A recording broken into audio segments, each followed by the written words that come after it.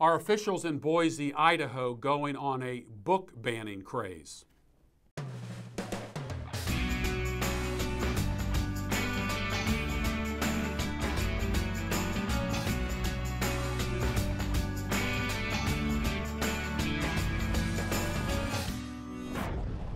This is an article that I got off of WorldNet Daily, and it says the Alliance Defense Fund has filed a notice of appeal with the 9th U.S. Circuit Court of Appeals of a trial court's affirmation of an Idaho state agency decision that it could ban any book, including the Bible, it determined to be religious.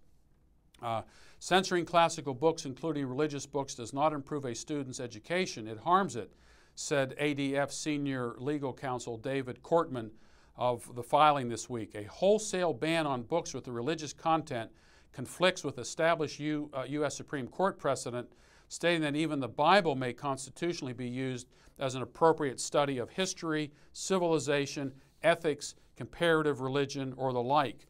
And the dispute centers on curriculum plans adopted by Nampa Classical Academy. I'm assuming that this is maybe a charter school, which was preparing for its instruction of more than 500 students. Officials obtained approval from the State Board of Education in 2008 and then followed up with positive responses from the Public Charter School Commission as it developed its standards and curriculum. Then last year, the State Commission suddenly raised objections and prohibited the Academy from using any religious documents and text in its curriculum or in its classrooms, even if used objectively as a resource. So let's assume for a moment that they start with the Bible and they say, well, the Bible is obviously a religious text. We can't even study it for history. We can't even study the Bible as the claim, say, as Earl Warren stated in 1954, that the Bible is the bedrock of America's republic, and you really cannot understand the founding of America unless you understand the Bible.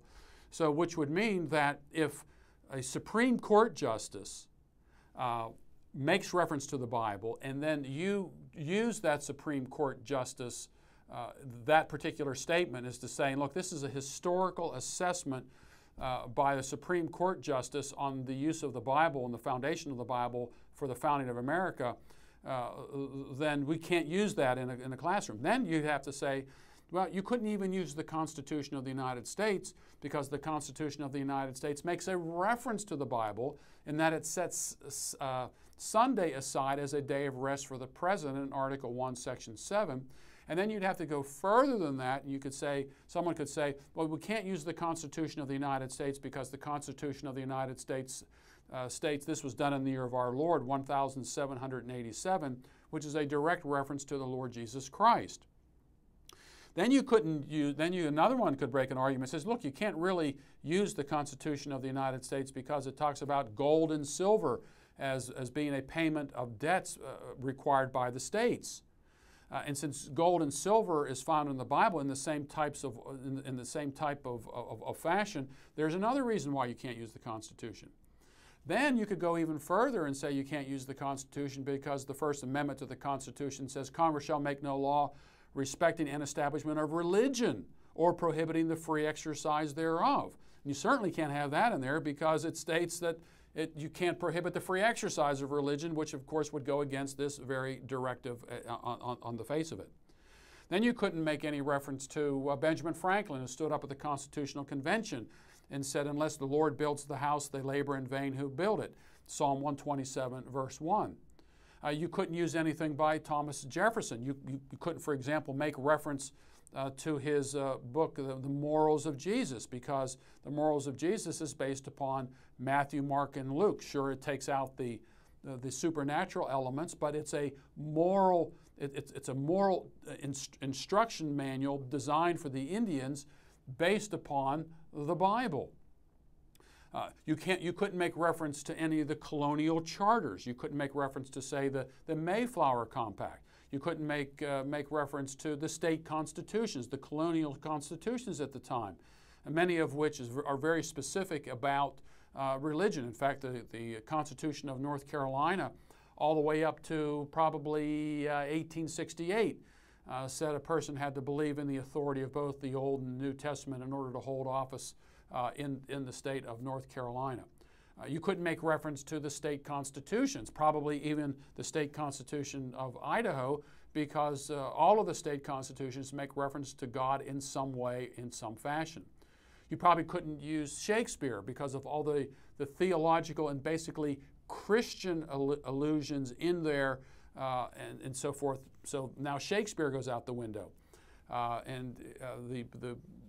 You would be so stuck with the inability to deal with anything regarding religion that you probably couldn't teach at all, because there would always be somebody out there who would take it back to religion. The Declaration of Independence.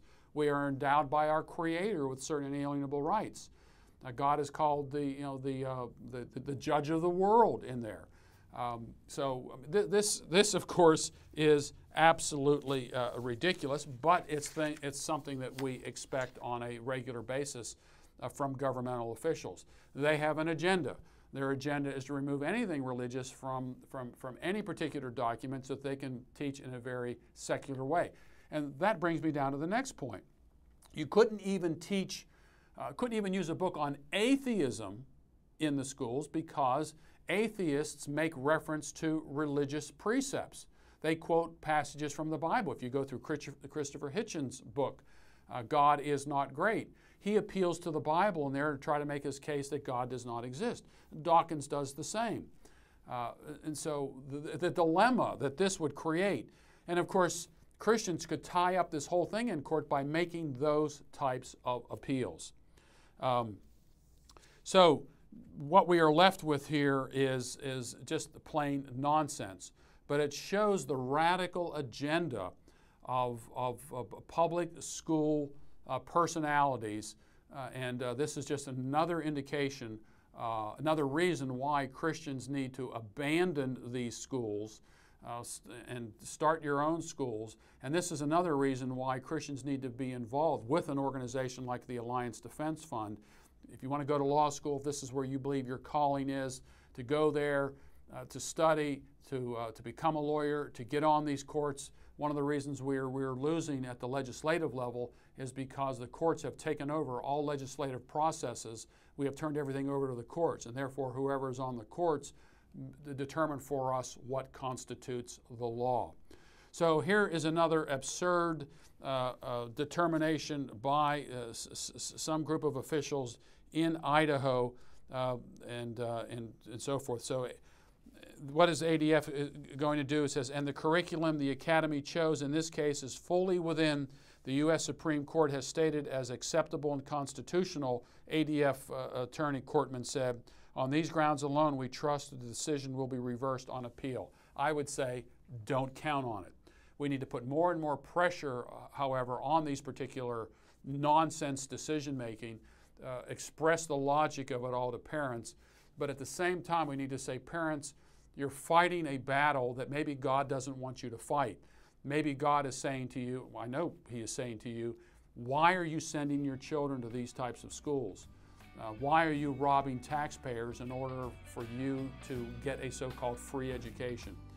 Do the righteous thing, get your children out, put them in a school that you end up paying for and therefore you end up controlling, because you pay for it in two ways.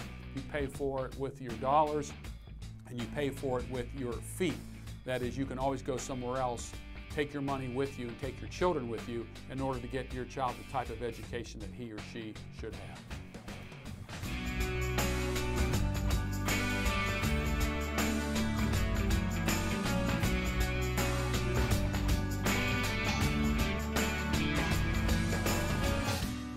American Vision is proud to present this year's Worldview Super Conference, July 21st through 24th at North Metro Church, Marietta, Georgia.